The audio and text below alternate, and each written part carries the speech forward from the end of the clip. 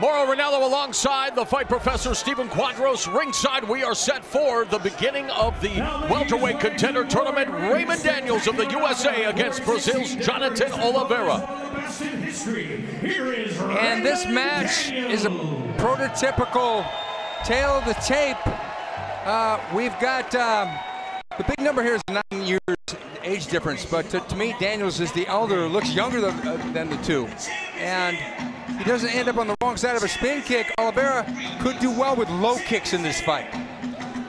There are no elbow strikes permitted in Glory. Limited clinching is allowed. 3 judges seated at ringside score each bout using the 10-point must system. The winner of each round receives 10 points, his opponent 9 or less, based on the prioritized criteria. Number of knockdowns, number of clean scoring strikes with spectacular techniques, number of clean scoring strikes with normal techniques, and degree of aggressiveness.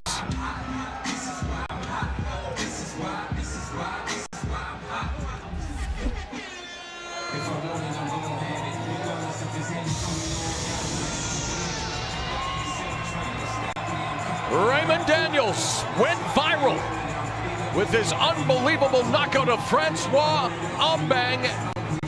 Glory 16, Denver last May, over 1 million hits. Of course, Oliveira would not like to be on the receiving end of the Karateka's techniques. Oliveira from Curitiba, Brazil, a city in which the H2O has produced a lot of TKOs in combat sports. Someone needs 2 wins tonight for a shot at the Glory Welterweight Championship, currently held by Bazooka Joe Valtellini. Let's go to the center of the ring and the international voice of Glory, Tim Hughes, for the official introductions. Ladies and gentlemen, this tournament semifinal is scheduled for 3 3-minute rounds. Introducing first, standing at my left and fighting out of the black corner, this battle-tested Brazilian puts his unbeaten Glory streak on the line. His professional record, 20 wins with 3 losses, 11 of those wins by knockout. At 11 inches tall, 1.80 meters, he weighed in at 168 pounds, 76.2 kilos, fighting out of Brazil. He is Jonatan Oliveira.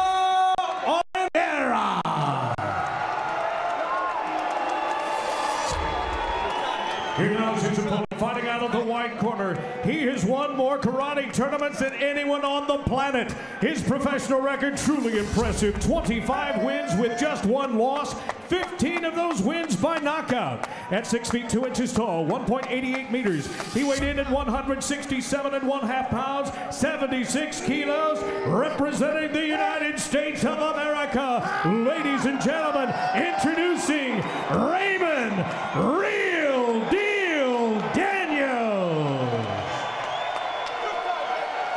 Your referee for this contest is Big Dan Mergliata.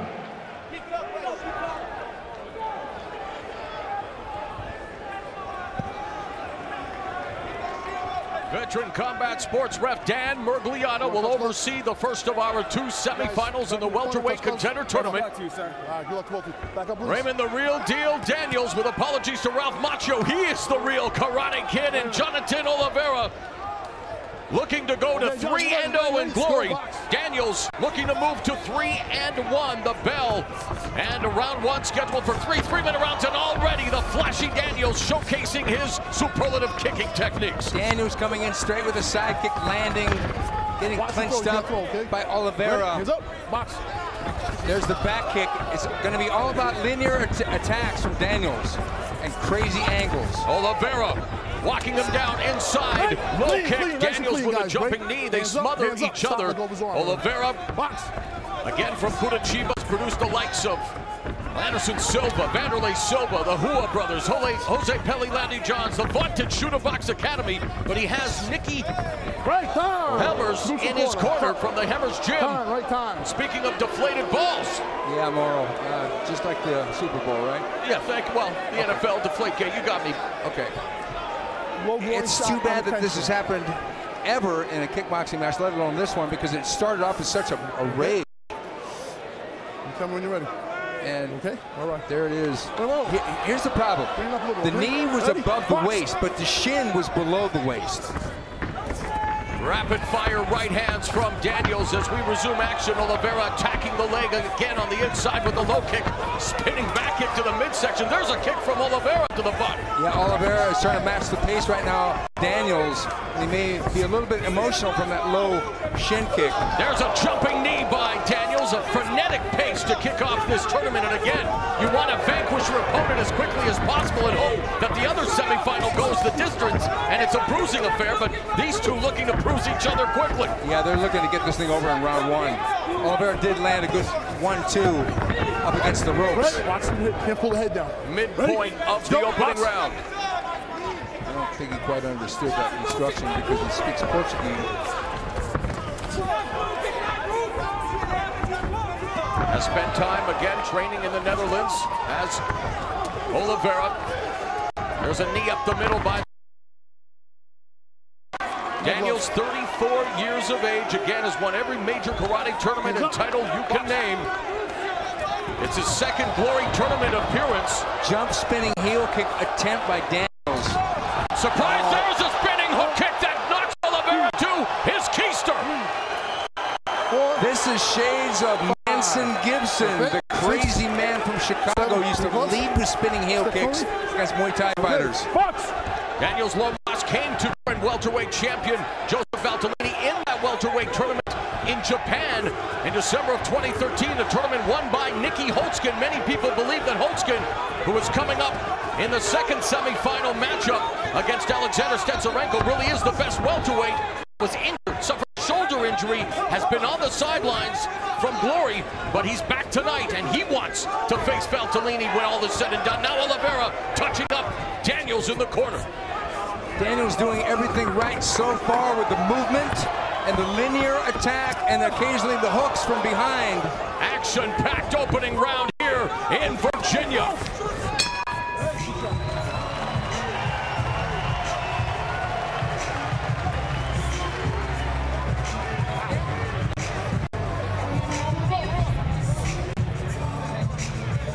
Nicky Holtzkin is the #1 contender, and it's just a killer's row all the way down to #4, Murphy Gronhart. Alexander Stetsarenko is Holtzkin's opponent here tonight at #5, and #7 and #8, Oliveira and Daniels. Holtzkin was supposed to face Artur Kushenko. He was replaced by Murdo Gronhart. Gronhart got knocked out last month, so he needed to be replaced, and thus #5 ranked Alexander Stetsarenko faces the natural coming up in the next semifinal. Okay, jump back kick, and that scored, and look, Oliveira knew that was a good shot, and there's this spinning heel kick upside the temple area. And I'm telling you, it's hard to train for a guy that's throwing all these whirlwind tornado kicks and everything. The bell in round 2. Oliveira saying that this tournament by far the biggest opportunity of his career, training hard for it.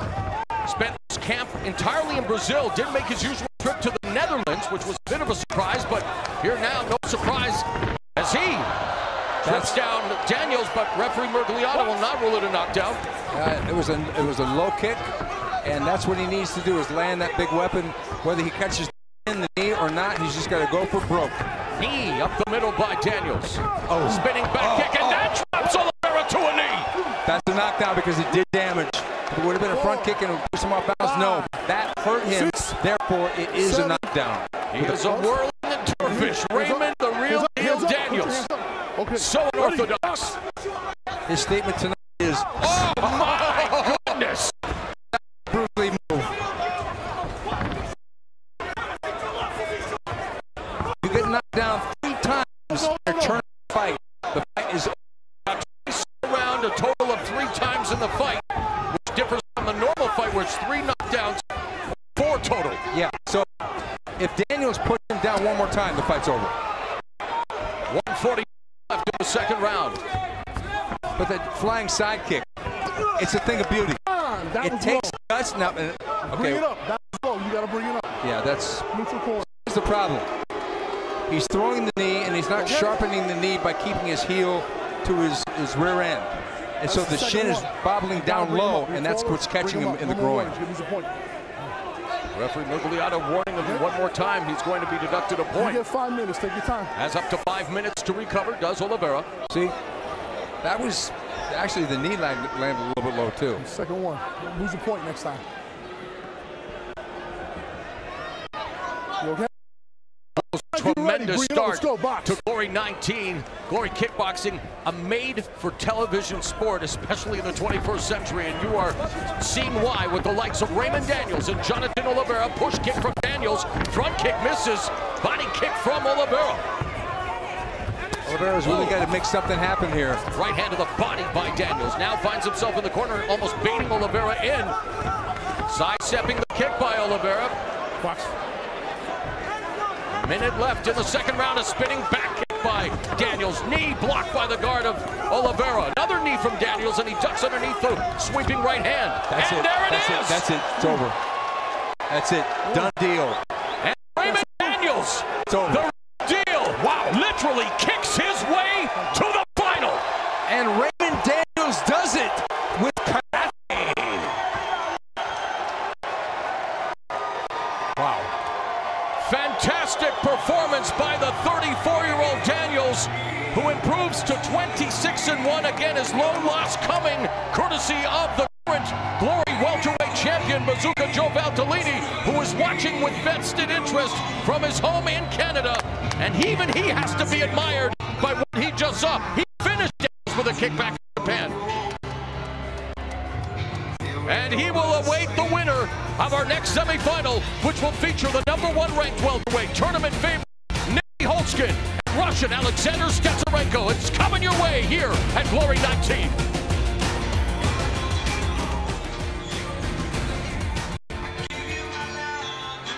What a great finish, using side kicks, back kicks, and spinning hook kicks. Everything that they told you 10 years ago never do against a Muay Thai fighter.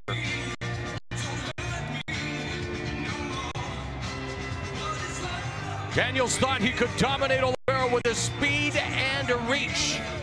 It was on display here. He's worked on conditioning. He focused on his kickboxing stance.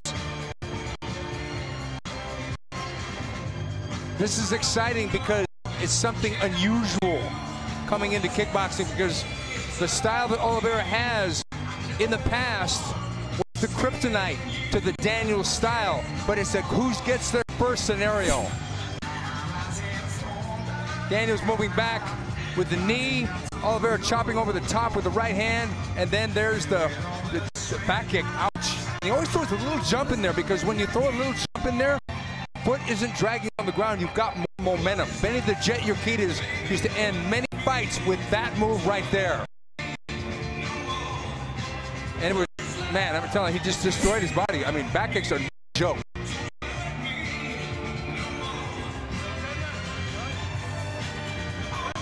Coming into this tournament, matchmaker Cor Hemmers thought that Oliveira might have the hardest punch of all 4 turning fighters, but he was on the receiving end of those unorthodox and crushing kicks, those fight-finishing kicks, and the fans here at the Hampton Coliseum are pleased with what they've seen thus far. The real deal contingent in attendance, and they're on their feet supporting Raymond Daniels. Told us that he addressed the holes in his defense and led to the loss of Valtellini. He said that he can now see low kicks coming and has added low kicks to his repertoire.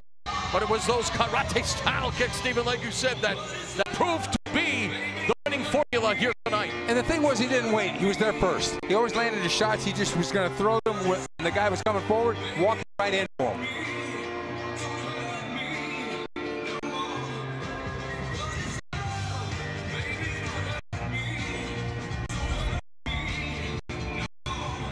So Raymond Daniels moving on to the tournament final, and he has his eyes on the prize. And yes, while it may be the tournament victory here tonight, the big prize is the belt that is currently around the waist of Canadian Joseph Valtellini.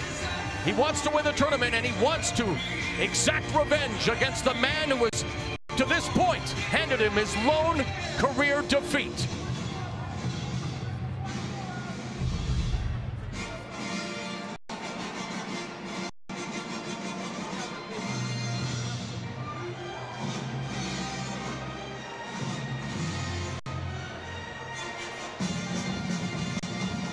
A scintillating start to the Glory Welterweight Contender Tournament here in Virginia. The final strike stats. And it was all about kicks. That's what won the fight for Daniels. 14 kicks landed versus 4 for Oliveira. And Oliveira was a crumpled mess at the end. And let's kicking techniques of Daniels that spelled a victory here tonight. With Daniels, there was that one hook kick which dropped Oliveira, but the other were coming straight in, like that back kick. And that was around the sternum. That was a total Bruce Lee move, straight out of the dragon. That chin down below, but then the kick, it was all over. You really can't recover from that. It's a devastating blow. Let's make it official with Jim Hughes.